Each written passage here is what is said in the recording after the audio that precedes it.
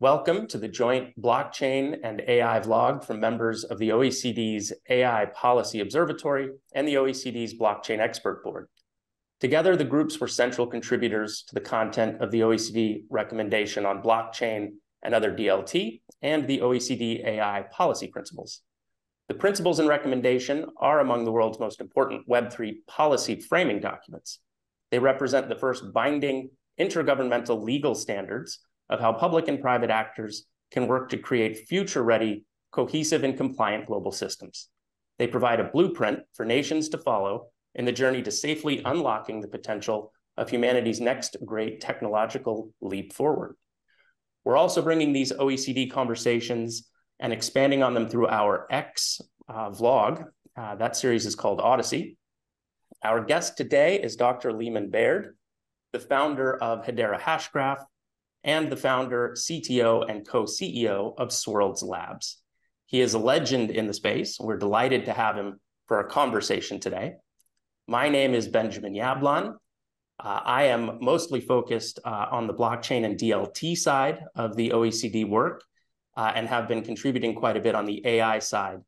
This year, I'm the founder of a project called Orbu.ai, which is a prediction market powered by human intelligence and AI. I'm joined today by my co-host, Cyrus Hodis, who will give a brief introduction and launch into our interview with Dr. Leemon Baird. Cyrus, take it away. Thanks, Ben, and thanks, Leemon, for being with us. As I mentioned, you're very excited about this call.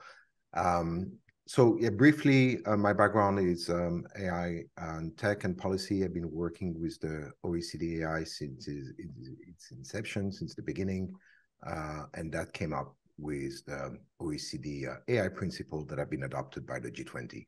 So really giving a global angle to these principles. And I'm also working at the intersection of AI and blockchain. I've started a new company called AI GC Chain, where we are working on a multimodal generative AI platform that has a very strong responsible AI angle, leveraging blockchain for traceability, transparency, etc.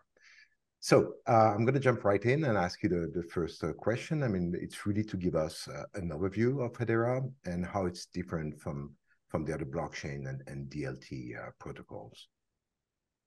So it's different in the way that it works at the bottom layer. The actual consensus algorithm, the math of it is different. And it's also different in that it's better governed. We have a different governance model that a lot of people resonate with. So these are the two main differences. At the bottom layer, we have the math that makes it extremely fast while also being extremely secure.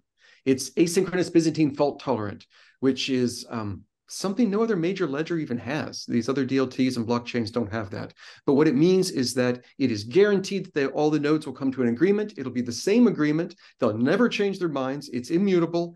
And it is hard for bad guys to stop that from happening, even if they can control the internet. That's what the A in ABFT means, asynchronous. Even if they can do various attacks on the internet against you, they still can't stop us from coming to agreement.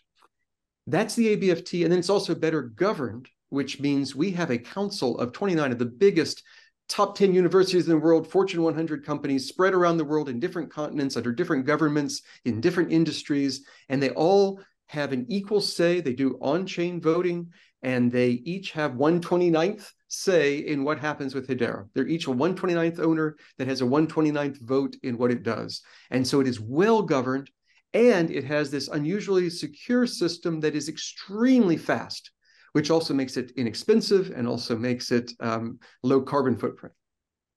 Excellent. I think that there's quite a bit to dig into here, but we'll stay at a surface level for the moment. Who would you describe as the typical users of the Hedera platform? And could you give us a bit more information around the Hedera Council, which you were just getting started with, but that's of keen interest to us and really dovetails very interestingly with the work Cyrus and I have done on the policy side. So, you know, the way Hedera is set up is almost a brilliant use case of what could potentially serve as a blueprint for a lot of other use cases. So please jump in. Yes, so we have lots of users, enterprises, small businesses, little startups, individuals using it, a wide range of users. The enterprises are very interested in it because it is well governed. That's a reason. Also, it is very fast and very inexpensive. And in fact, the prices are priced in dollars, not in the cryptocurrency. So as the price of cryptocurrency goes up and down, you still have predictable costs for your company. And so a lot of people are interested in that, as well as the governing council. And we try to do everything the right way. We try to be very, very conservative in everything that we're doing. And so that makes it very appealing to enterprises. It's very appealing to the green industry, people that are doing carbon credits and green energy, because first of all, it's green itself, very low carbon footprint, but also we have all sorts of tools to make it very easy for you to tokenize carbon credits and do other things. So it's a wide range of users. Great. So I mean, to delve into the sustainability aspect of Hedera, can you address a bit the energy consumption model? Yes. So University College of London had a report on the energy consumption by all these different ledgers from Bitcoin down to Hedera, and how much energy it uses to do one transaction. And Hedera is vastly below everybody else. The next best ledger was 20 times worse, and Bitcoin is many billions of times worse. Even Visa, when you swipe your Visa card, you're using 1,000 times more energy for that to be processed through the whole system, 1,000 times more energy than a transaction on Hedera. And so it has been appealing to people because it's inherently green by using very little energy, very little carbon footprint. But then for that little bit we use, we buy carbon offsets so that we're carbon neutral. Then we buy a few more so we're carbon negative. And so it's good to be carbon negative, but it's even better to not use that energy in the first place. And so that's really one of the reasons that people like it. Also, though, it's just very fast and inexpensive and predictable pricing, all the things you'd want in a carbon credit token market. And so that's another reason that that's kind of gravitated to Hedera. Yeah, that dovetails really well with the next question, which was really focused around the speed and throughput of the system, how large it can scale. And then it's, I know your background is very much around computer science. You've chosen to focus here, but I think that you've got probably quite a bit to share on the machine learning side. So later into this, we'll delve into what Orbu is looking to achieve, why Hedera is such an interesting protocol for this project as well. But first and foremost, speed, throughput, and how large can it scale? Yes. So right now we have slowed down the network to a mere 10,000 transactions per second, so which is huge. And we can make that faster. If we ever get close to 10,000, we'll make it 20,000. We'll make it higher. Eventually, it gets too big for you to do in a single shard, and then we'll go to sharding. And sharding is where you have lots of little networks that talk to each other. The interesting thing is that because Hedera is ABFT, that super high level of security, it is possible to have messaging between the shards that causes the big system of the many little networks talking to each other as a whole to be ABFT. And so, of course, with sharding, you have infinite scaling. As many transactions as you get, that justifies having that many shards. But you retain the security. Because the individual shards are so secure, the whole thing is secure and incredibly fast and will be very inexpensive. So we scale very, very high. And this is because of the algorithm itself. It sort of inherently goes at the speed of the internet. There's some sense in which you can't get any faster than kind of what's inherently in it. Right. And so that's why it's so fast. So just a follow-up question before you ask your next, Cyrus. I don't think that we asked this at the very beginning, and we probably should have. Can you differentiate Hedera and the methodologies you use under the umbrella of DLT versus what people traditionally refer to as a blockchain like Bitcoin? So the graph versus the more traditional technology stacks that people think of when they hear blockchain. Sure. So the word blockchain is used two different ways. One definition of blockchain is a DLT. So we're a blockchain. We're an unusually good blockchain. Another definition of blockchain is a particular way of reaching agreement where you have a chain of blocks. Each block has a bunch of transactions in it. They build up one on another. In the oldest systems like Bitcoin, it's proof of work. And so who gets to put the next block on the chain? Well, there's a contest. And it's whoever can burn the most electricity is basically what it is. Not ideal. People then the world has been moving to proof of stake. Bitcoin is still proof of work. but others like Ethereum have moved to proof of stake. We're proof of stake. Proof of stake says you don't have your privilege by burning electricity, you have it by staking the coins. And so you don't have one person becoming millions of nodes because they can't afford to. There's a cost to doing it. Far better, you don't waste electricity that way. So we're proof of stake. But the interesting thing is that we don't even use the proof of stake to force them to okay, now it's your turn to put on a block, and now it's your turn to put on a block. We don't do that. What we do is every node is pumping out blocks as fast as it can at the same time, not worrying about the order. And just in every block, you have to put in 2 little hashes that remember the last block you created and the last one you received. That's all. Right. You do that. You just spread them around as fast as you can with gossip. And when someone collects a big pile of these blocks, they can snap together like puzzle pieces because of those hashes and form a structure. And you can just look at it and know what the order is.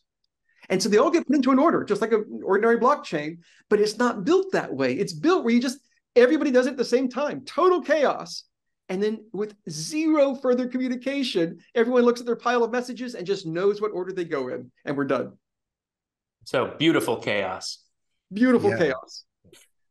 Before jumping to my next question, I have a follow-up on this one. The adoption of the Hedera network is very impressive. It went further than the use of Ethereum. Can you address that also briefly? Absolutely. So we're the most used network right now. We have 1,000 transactions a second that are going through the system.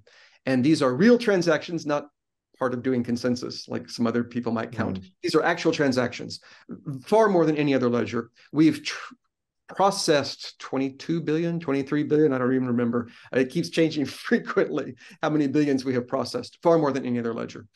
So we are very widely used. And we are used with people doing tokenization. And then we have smart contracts. And then we also have this way that you can store information, the Hedera consensus service. It's like a notary public service where you can immutably store information. And it costs you 1/100th of a US cent to send a message through that will be stored forever, a 10,000th of a US dollar. And you pay in H-bars, the cryptocurrency, but it's not denominated in H-bars. So you have predictable pricing. So incredibly low and incredibly fast. People have been using this to prevent fraud. They were using it for tracking of supply chain. They're using it for provenance. What is the history of a given item? Lots of different things. I mean, we're talking about governance, Ben and I think, this would be the perfect tool for government to use, keeping the ledgers there. Since you have a background, we didn't really talk about your background. You have a very impressive background on AI also, and Ben mentioned computer science. But you understand AI technology very well, to say the least. I would love to hear you take on open source versus closed source. The debate rages now. The last company I co-founded is Stability AI, which is really promoting the open source angle. I have a lot of friends in the AI safety community who are pushing back on that. Love to hear your thoughts on this. Sure. So everything we have is open source. All of our code is open source. The code on the mainnet is open source. The code on our mirror nodes that store information forever is all open source. People are running those. All the tools that we've built, huge number of tools, huge number of SDKs, they're all open source. Not everything in the world should be open source, but I think it's useful that we're open source. And I think that this makes it easier for people to use it and to look at it and to appreciate it. At the very beginning, we were bootstrapping. We were open review, where you could see the code, but now it's just ordinary open source, Apache 2 across the board. But even the open review was important because everyone could see what is running. Now everybody can actually see it, and you can run it yourself. We have local node where you can download it and run your own little hashgraph network, your own Hedera network, or something like Hedera, just on your own. I think that's important. In the AI world, this is interesting. We have a mixture of open source and non-open source. AI is going to have a pretty big impact on the world, and I am happy to see the open source projects in the AI world. I don't think it's evil to do a proprietary system. I think that there are roles for proprietary systems in the world. If someone's working, they should get paid, and some business models need that, not all. But I am very happy as a citizen of this planet to have open source versions of AI, because in some sense, it's too powerful to lock up in just a few companies. We really need it to be open so that we can avoid some of the pitfalls of AI. But that maybe is a different interview. Right. So you're not worried about very strong AI system being in the hands of everyone, that can use them for nefarious reasons. Okay, the cat's out of the bag. Right. Everything was published long ago. If you want to build a transformer, you know how to do it. If you want to build a convolutional neural network, you know how to do it. That's been published in the literature. The cat's out of the bag. If you're worried about bad guys building AI, bad guys will build AI. That's whether it's open source or not, it doesn't matter. On the other hand, the good guys that can't afford to build a big AI system do benefit from having it open source. And I think we're in a world where we don't have a choice of whether to keep the genie in the bottle. Okay, it's out of the bottle. We don't have a choice about that. The best we can do now is make sure as many of the good guys as possible get it, because the bad guys already have it. And so I think this is closed source would not be an argument on the basis of there are bad guys that might get it. Sorry, they've already got it. It's too late. We might as well just push forward and try to come to a future that has AI. It's not an option to have a future without AI. That's no longer an option. So what we want is not a dystopia, but a utopia with AI. We want to have the good future with AI, not the bad future with AI. And I think open source actually helps us in that. I think those are really salient points. And the debate rages on, and it does so sometimes in an information vacuum, unfortunately. What are the barriers to adoption as you see them currently and in the future, both to blockchain and open AI systems? What are educational resources that you recommend, and what are you seeing from Hedera's perspective on ways to speed adoption, but in a sensible way? So back to a piece of what Cyrus's question is around AI safety standards. We will do these pieces of work with different governments, with the OECD, et cetera, and having these laws on the books are only a very small component of this broader conversation because of the speed that these things are going. So that's a long-winded question, but I think that the spirit of the interview is such that your honest answers on barriers to adoption are a key concern of mine. So we'll talk about blockchain, then we'll talk about AI. But Great. In DLTs, the biggest barrier to adoption perhaps is lack of regulatory certainty. This is worse in some countries than others, but it is something the whole world is struggling with. It is critically important that the industry be regulated in a way that allows it to exist, and that you know what the rules are. There is enormous effort that goes into trying to guess what the rules might be. Oh, that's bad. You have to know what the rules are. They should be told what the rules are. It should be unambiguous what the rules are. For anything you could do, you should absolutely know, is this legal or illegal? This is very important. And the industry is hurt by lack of regulatory clarity.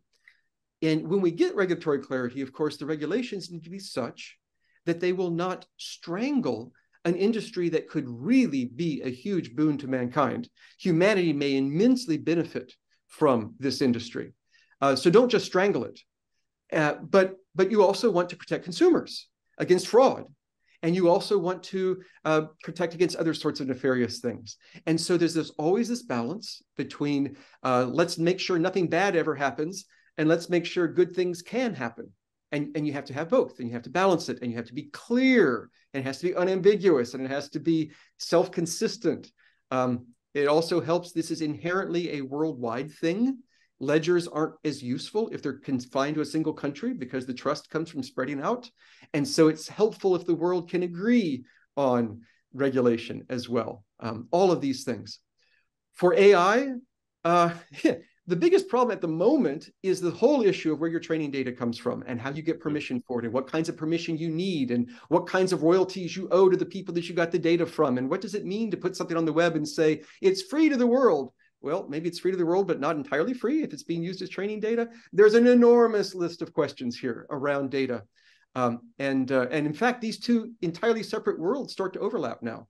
Well, how do you manage your permissions on your data? Maybe you use a ledger that's managing permissions. This is a big deal.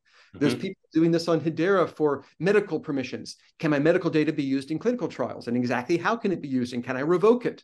All of that uses the ledger, where we need to do the same thing for AI. We need to make it very clear what permissions are for training, and then have micro payments, which crypto can help with this, back to royalties, maybe to the person who provided the data, all sorts of things.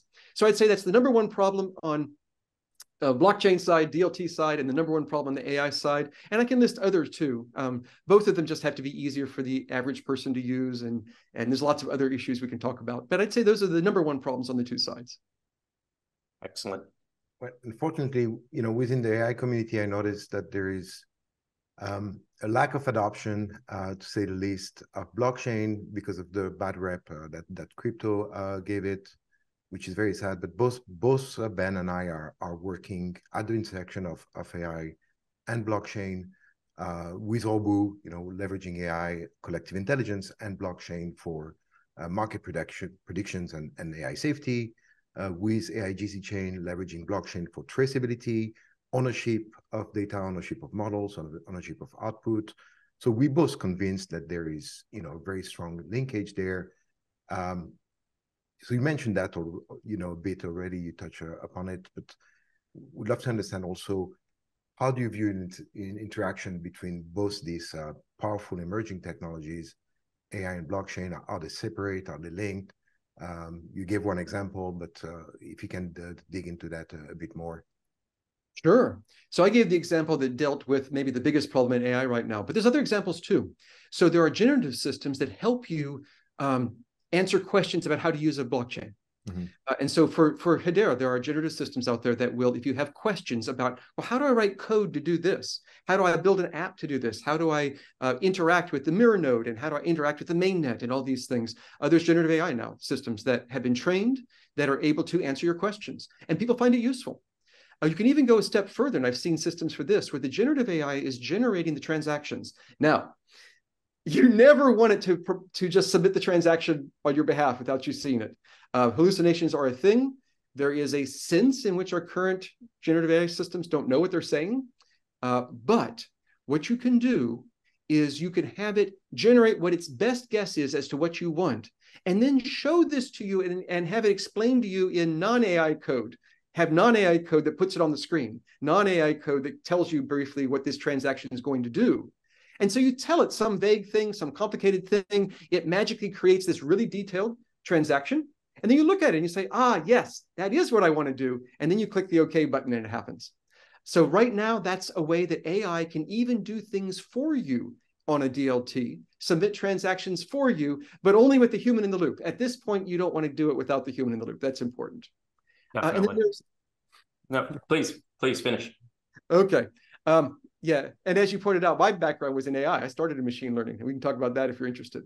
That was reinforcement learning and designed for deep neural networks. Convolutional neural networks is what we called it back in the 90s. Some of this stuff has been around since the 90s, but then transformers and diffusion are more like 5 years old. So it's kind of exciting. Some of this stuff is decades old, and some of it's just brand new. So that is a way that AI works. Another thing that AI can do is you can have it look at, say, the code of a smart contract and look for bugs. And you'll never find all the bugs, but you can find some bugs. And people keep losing millions of dollars because of bugs in a smart contract. It drives me nuts. Or bugs in an app that uses a blockchain or a ledger. This is crazy. So AI may be able to help with that. When you're writing it, of course, AI can be helpful in writing the code. Again, I would never trust code written by an AI, but my developers say that they find these AI tools incredibly useful. Copilot or whatever. They will write a little block of code and then you have to go in and fix it. It's not always right and doesn't know what it's doing, but it's helpful. And they actually find it faster to use the AI to write the code than not. And then if you want one more intersection, which you didn't ask for, but I think the future of computer science is formal methods, where you have a computer program and you have a math proof that it is correct. You didn't just test it with all the testing cases that you could think of. You have a math proof that it will work in all cases and that certain classes of bugs are guaranteed to not be there. And the Hedera uses hashgraph consensus. We have a math proof that I wrote in the style and published, peer-reviewed, in the style of a math journal where humans read it and see the math proof. But Carl Crary, a professor at Carnegie Mellon University, turned that into a form that the computer can check. And he did it. This is really hard, but he actually did this. He put it into a form that the computer can check, and it checked and found that this consensus algorithm truly is ABFT. And the next step is now have it look at pieces of the code. This is very hard to do, but it's worth doing. My hope is that we're going to get to the point where AI combines with these proof assistants to make it fast enough and easy enough that it can be widely used. and that every smart contract can be done this way. All the code on mainnet of the ledger itself can be verified this way, where you have a math proof, humans maybe do the big steps, and then all the little steps get filled in by an AI. And we can use reinforcement learning for that because it can learn from trial and error because the proofs checker tells it whether it did a good job or not. I love it. You don't have to worry about training data. The training data is free.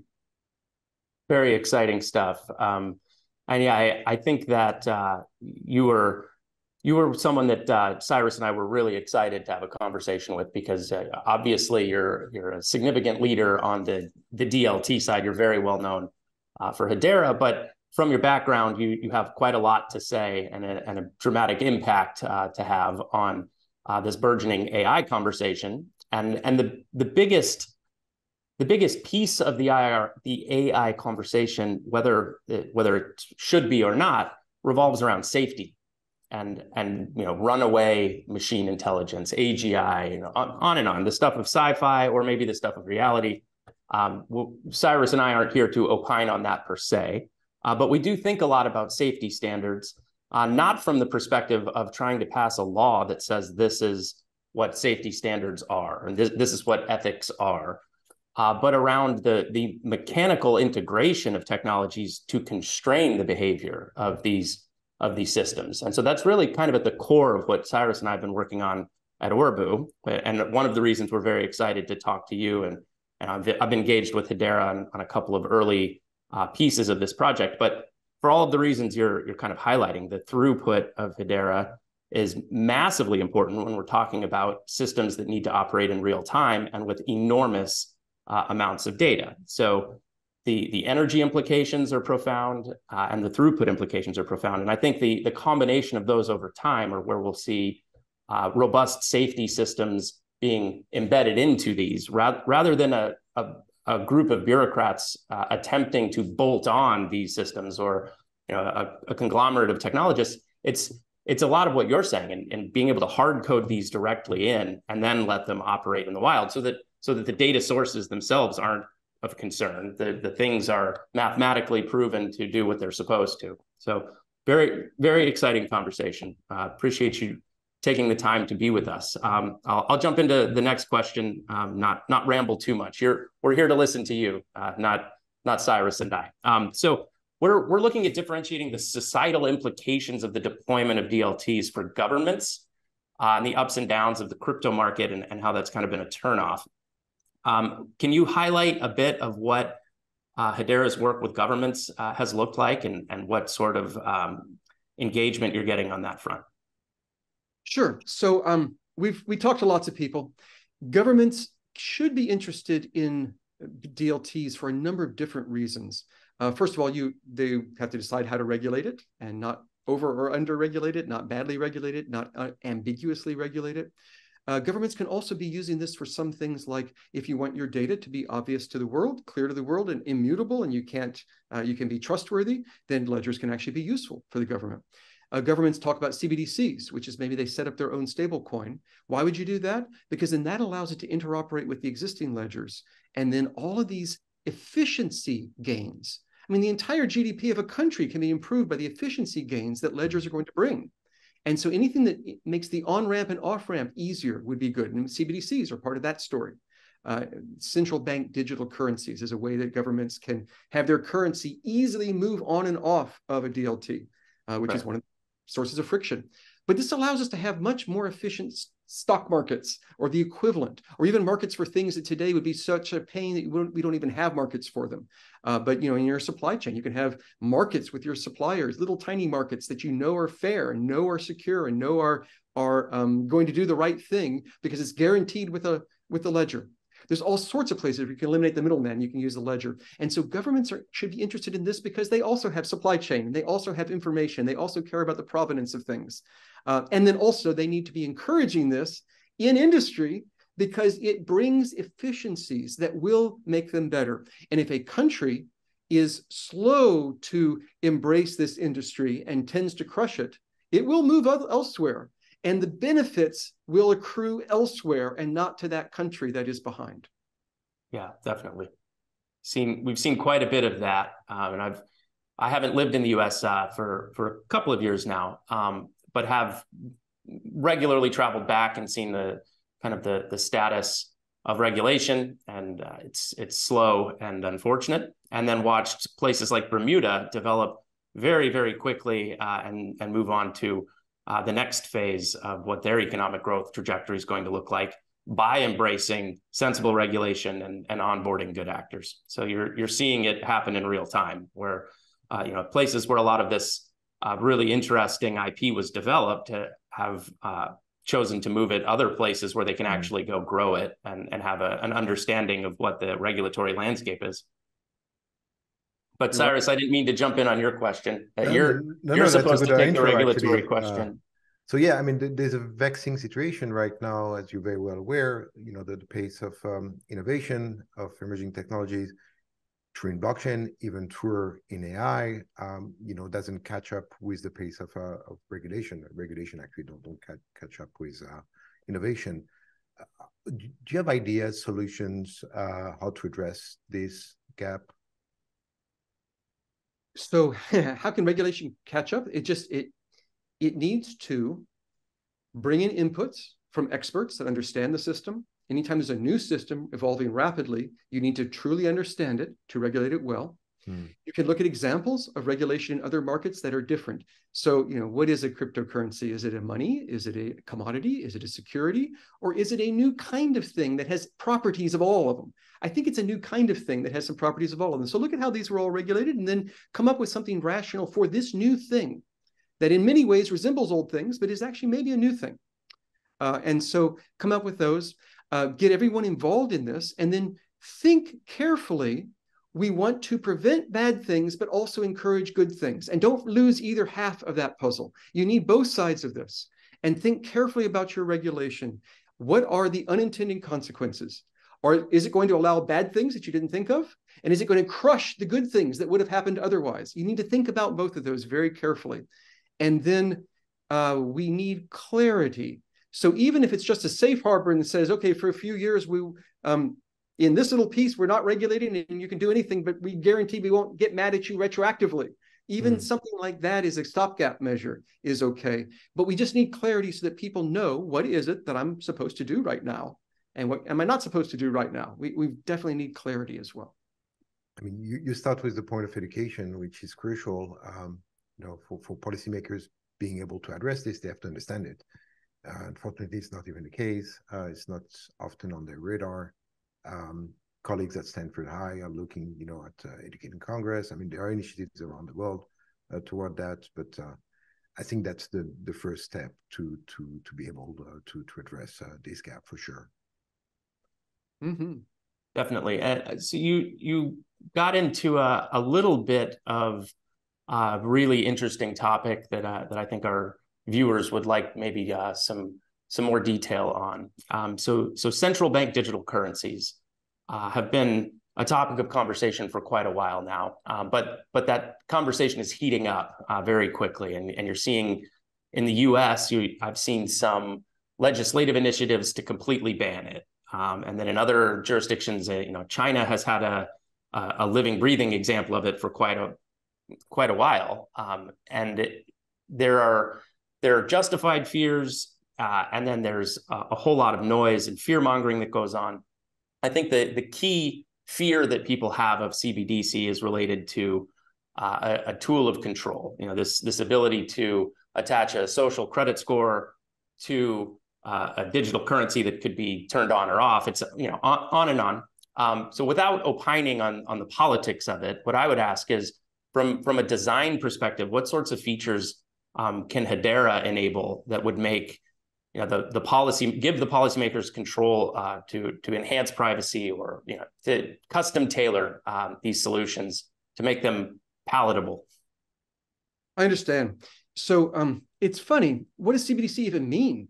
People have pointed out that most of the dollars in the United States are ones and zeros in the banks of the Federal Reserve. It is a network of computers that maintain ones and zeros, remembering the dollars. Well, isn't that a blockchain? But it isn't. It isn't resilient against one of them being malicious, but you could say, well, hopefully we have good enough security on all those computers. It also isn't a DLT in that it isn't interoperable with the other ledgers. And so I think that some people say, well, we already have a CBDC. Okay, great.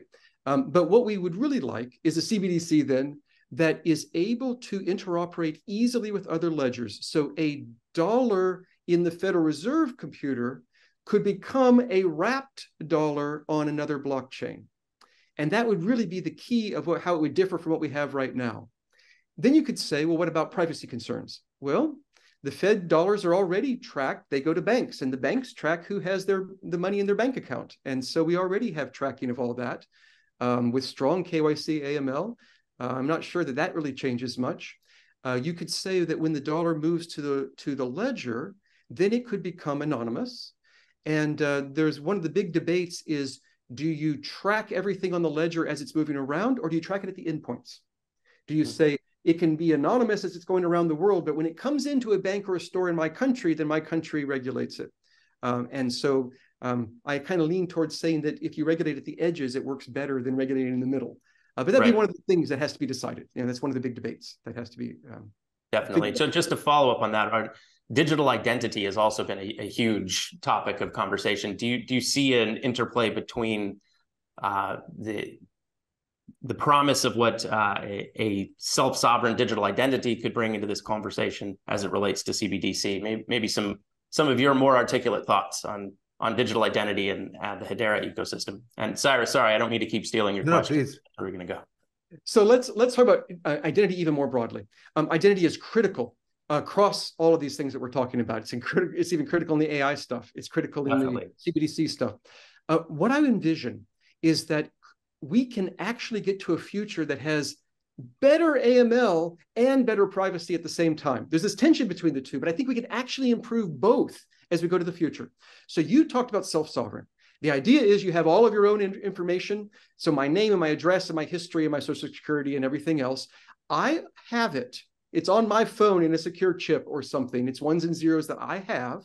And if I need to interact with you, if I need to prove to you that I'm over 21, I don't have to show you everything. I don't have to show you my birth date. I can just do a zero knowledge proof, a crypto thing with you that proves to you that I'm over 21 without telling you my age, or proves to you that I'm a citizen of the United States without showing you my home address or my social security number or anything else. Or it can even prove to you that I'm a citizen of one of the following 10 countries without telling you which of the 10 countries it is. So this is self-sovereign.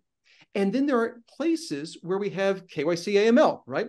Know your customer, anti-money laundering. There are needs of regulators to know who you are when you do certain things.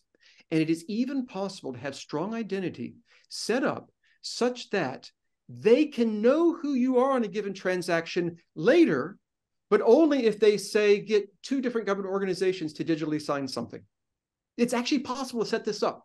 So there's no one person in the government that can look at it. Very powerful. And immense. I think it's arguably one of, if not the most powerful humanity expanding components of what this technology stack can do.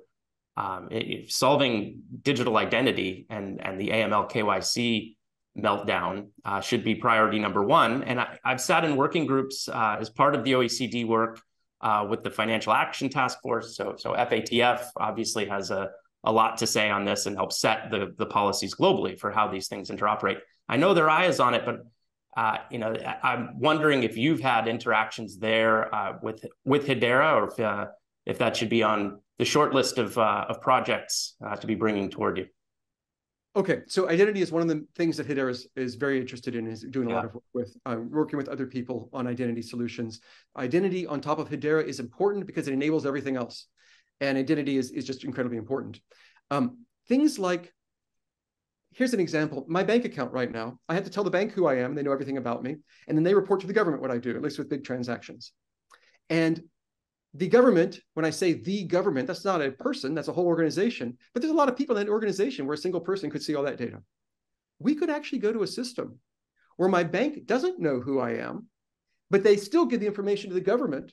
And the government is not just some random guy in the IT department that is able to see it, but it would actually take two different departments to agree to open it up. So maybe the FBI and the court both have to agree and digitally sign something. So it's not just that legally they have to agree, but actually technically they can't see who I am until that happens. And then they can see what I'm doing. There are ways to do this, but we have to have these identity systems. They have to be interoperable. We need to get passports and driver's licenses to interoperate with these, so that we can have identity that interoperates with those. So governments really need to be pushing it with that. I should be able to get on an airplane with just my phone. It's stupid for me to have little pieces of paper or plastic to get on a plane. That's dumb. It should all be on my phone, and it could be more secure and more private and better tracked for the government when they need to, but better checks and balances on when they need to. We can actually make this current system better at each step along the way. There are trade-offs, but we can make it better on both sides and still have the trade-offs, but improve both sides. Very, very well put. Cyrus, do you want to land this plane? I've got a couple more questions. Yeah, please. No, we're not up against a hard stop, and this is a fascinating discussion. So please, what occurred to you? Just a quick question on the regulated sandboxes. You know, they use and they emerge actually from blockchain ecosystem in fintech. That's something that we're looking at more and more in AI system and deploying AI system. As you said, the cat is out of the box, so we didn't have that approach quite put together as we were launching this strong generative AI system. But we'd love to hear your thoughts on this. Could this be applicable to AI, and how? So I'm not sure what a regulatory sandbox exactly entails, but it is important that we, again, not jump the gun and have regulations that crush things without understanding them. Mm-hmm. And so, for example, in the self-driving car industry, it's good to say, here are the rules for when you can be on the road. You want to maybe not go a whole lot into the details of putting rules on what the software looks like. But you do want to say, I need you to convince me in some way that the car is safe before I let it drive itself. I mean, that's what the government should be doing. And so I would say that you want to be very careful. Don't go trying to micro-regulate how the software works, because it's evolving so fast and so complex, you're probably going to get it wrong. But do micromanage deciding when you allow self-driving cars on your road. And that's just one example. Of course, this is true all across AI. AI has great potential for good and great potential for evil. And you want to make sure that we don't accidentally destroy the world, but also that we don't crush the good that can come from it. Definitely. So I think that partially answers the question on sandboxes, because they were very popular a few years ago as a tool that regulators could deploy. So regulatory sandbox is a special purpose license that can be given out to a fintech company that gives them, without the regulator needing to understand exactly which laws are tripped by the product, they're able to have a regulator, and they're not operating in a gray zone. Unfortunately, what that effectively does as well is add another layer of complexity to the regulatory journey, so that I think they've somewhat fallen out of favor recently. In terms of regulation and where these things head, some predictions for the future would be a good way to start bringing this toward a close. I do have a couple of other questions for Cyrus, though, that from a bit earlier in the interview, Cyrus, you had a comment about stability AI and generative AI generally around the dangers. And one of the things that you had pointed out to me was the idea of a bad actor using generative AI to create some sort of a bioweapon, et cetera, as one of the things that the proliferation that would be problematic. So I'm not sure that we really closed off that piece of it. And what sort of technological components would you see to answer that question, Leemon? So it's this open source versus closed source conversation. Just to put it in really stark relief for people, how would you prevent something like that, where somebody's generating the ingredient list and being able to mix up something nasty? And maybe how we can leverage blockchain. Leverage blockchain to prevent it as well. Okay, so we have this problem without AI as well. Lots of very nasty viruses have been sequenced, and it's published, and you can get the base pair sequence anytime you want. And there are machines you can buy that will print any sequence of DNA you want. So anyone can create anything in their garage. AI might make that worse, but it's pretty bad even without AI. And so we're going to have to try to track these things, to see what people are creating in their basement with biotech. That's a scary thing. Right. I think that we have a real concern about an AI getting onto social media and being used to sway people on social media. We already have problems with bad actors drawing people into bad areas. And now you could have a single person with an AI acting like a million bad actors drawing people into it. And you have an echo chamber where there's lots of voices. Well, all the voices are one person running AI, but they sound like lots of voices and very convincing. You have deep fake videos that people can see some horrific thing happening and blame the person doing it. And the whole thing is fictitious. And in the long term, people need to just learn not to trust video anymore until it has been digitally signed by someone you trust. But it's going to take a long time, I think, to get people to get to that point. So that's almost like a proof of reputation or a digital identity conversation as well, right? So to deal with, you could still have pseudonymous avatars, but the base identity would need to be verified and tracked somehow, and that would be a significant step to combat exactly what you're describing, which is very troubling, right? The ability to sway public opinion using social media peaked. We're still in the middle of it, I suppose, but that's, I think, another brilliant use case that needs to be highlighted for the public. And the purpose of these interviews that Cyrus and I do is to shine a light on, dispel the FUD and shine a light on what's actually possible with this and under what timeframes. And that's, one of the final questions that I would ask would be around your predictions for the future. But prior to that, Cyrus, anything you wanted to jump in on the generative AI side? I know that's you're a founder in the space and a pretty significant voice there. So don't let me steal all the generative AI thunder. No. I mean, we discussed it, touch upon it. Leveraging blockchain for the identity, proof of ownership, traceability, transparency is a fantastic tool, and it's totally being underused right now. So in the near future, our hope here and I is that these tools are going to be used and applied. But yes, we'd love to hear also your views on the future, prediction for the future on both technologies to close this discussion. I am very optimistic. So I see lots of bad things that can happen along the road, but I think that we're going to end up in a good place. I am optimistic about this for both blockchain and AI. So DLTs clearly are going to change the world. They're going to make the world more efficient. They're going to enable new use cases you just can't even do today. It'd be too hard to do today. They're going to make things more reliable, more secure, faster, cheaper, enabling new kinds of things. AI is going to touch every area of society in very fundamental ways.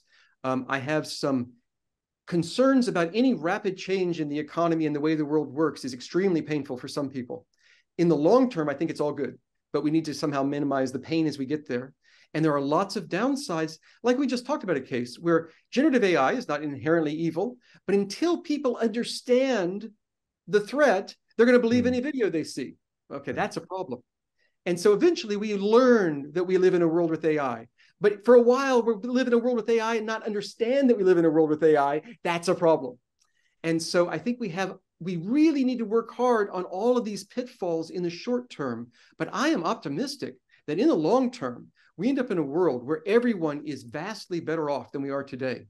And I could talk a lot about how AI is going to change the world and a lot about how DLTs are going to change the world.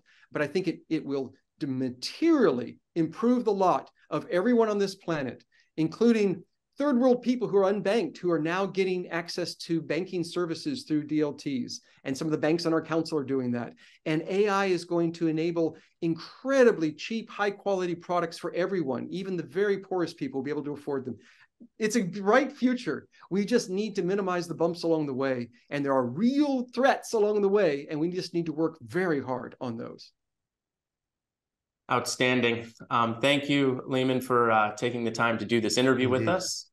Really tremendous insights. And I think we would definitely like to have a follow-up interview with you, maybe a little bit more focused on some of the specific AI applications that we discussed today. This was very high level, but got, I think, deep enough that our audience is going to get quite a bit out of this. So thank you again, Cyrus. And anything else from your end?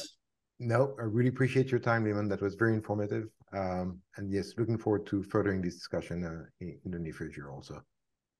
Well, thanks a lot. I really enjoyed talking with you. And so thanks. All right. Thanks again. Bye-bye. Bye.